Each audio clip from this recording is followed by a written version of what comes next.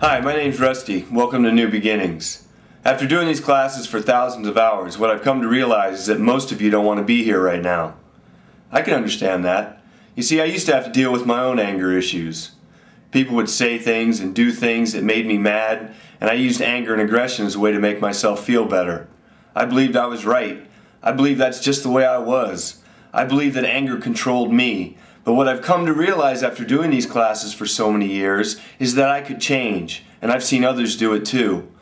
I'm not here to tell you it's a magic pill. This is one of the toughest fights you'll ever have. But what the winner gets is control and peace of mind, which I never had when anger was my primary weapon. Anger is a felt emotional state, and guys like me feel it like a punch in the face.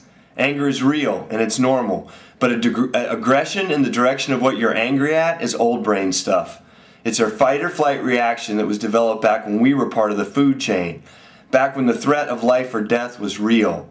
That's rarely the case anymore, but it can still feel like that to guys like me who've allowed anger to grow in our lives for over 40 years. A lot of people feel what we feel, but they don't feel it for as long or as intensely as we do.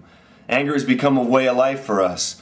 So we're always ready to blow up when the opportunity presents itself. I used to wake up and go to bed angry, and that doesn't happen anymore.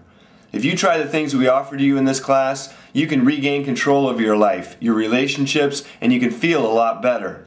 Like I said, it's not a magic pill, but it works if you're willing to give it a try. I'd like you to take the next few minutes to talk to your class about how you're really feeling about being here. Be as honest as you can without putting yourself at risk. You're going to learn a lot more from the guys in the class than you are from me or from the facilitator. Thanks, and remember, you always have choices.